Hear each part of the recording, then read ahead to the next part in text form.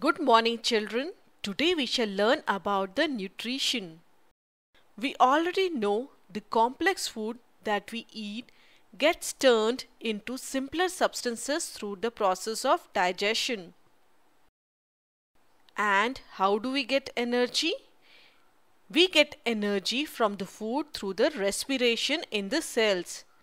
The food nutrients also help us to grow, heal wounds, and protect against diseases.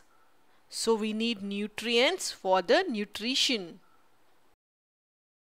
We all are familiar with the word nutrition, but what is nutrition? The human nutrition includes the nutrient requirements, mode of intake of food, and also its utilization in the body. In short, or in simple words, we can say the nutrition is the process of obtaining food necessary for health, energy, and the growth of our body. We know through the digestion, the complex food is broken down into simpler substances. But how does the food that we eat becomes the part of our body and reaches the cells? So, digestion is just a part of nutrition. There are many other processes involved in the body. So now we can say the nutrition is sum of all processes by which an animal or plant takes in and uses the food substances for energy, growth, etc. We first eat food. Now let us see what happens with it after that. We chew the food to grind and to cut it into smaller pieces. Different types of teeth do different tasks during the eating of food. For example, the incisors help us to take, bite, and cut food into smaller pieces. The sharp canine teeth help us to tear the food. And the premolars and the molars help us to grind the food or chew the food into smaller pieces. You know, when we chew the food, it gets mixed with the saliva, which in simple words is spit.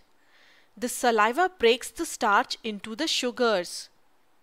We know the mouth has a muscular tongue. Do you know the functions of the tongue? We use our tongue for talking.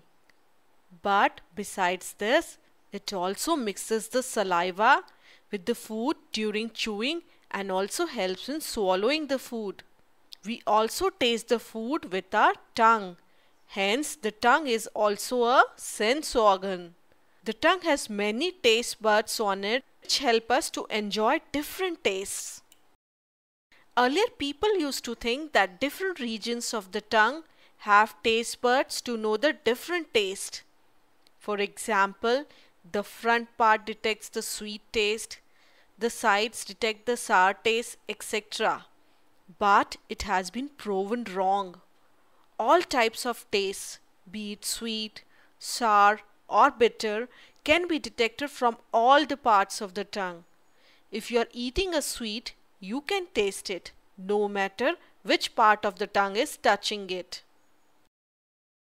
After the mouth, the food travels through the long pipe-like esophagus, which is also known as the food pipe, and then the food reaches the stomach.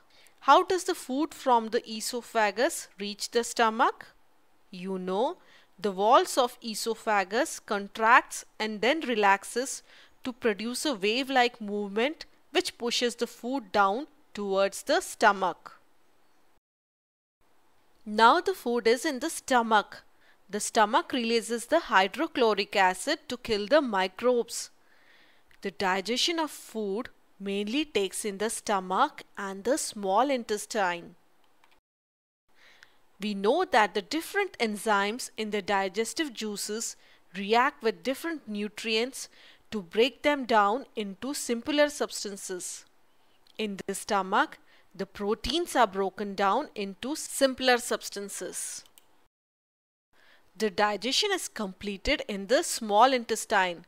So finally, the carbohydrates turn into glucose, proteins turn into amino acid, fats turn into fatty acid and glycerol.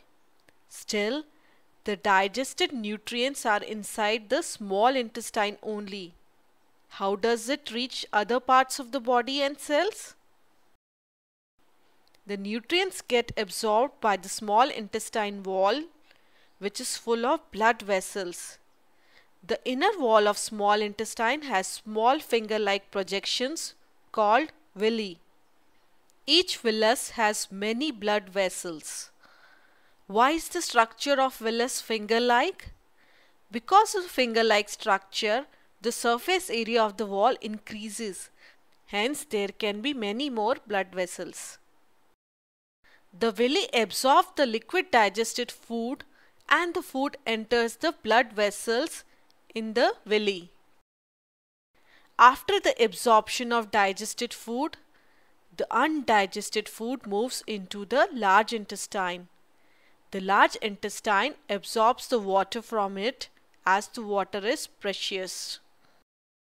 After the absorption of water, the undigested food becomes semi-solid and gets stored in a sac-like part at the end of the large intestine, which is rectum. The undigested semi-solid food is called the feces or the stool. The fecal matter is removed through the anus from time to time. Now you may ask, what happens to the nutrients absorbed by the small intestine? The absorbed nutrients reach the different parts of the body through the blood. That is, the blood is the carrier of the nutrients. How do we get energy from the absorbed nutrients? You know, the glucose participates in the respiration process to produce energy. The amino acid is used in making muscles, repairing body, etc. The fatty acid and the glycerol act as energy reserve for future. Thus, the nutrients get utilized in the body or get assimilated into the body. So, there are few stages of nutrition in the human beings and the animals. And what are these stages of nutrition?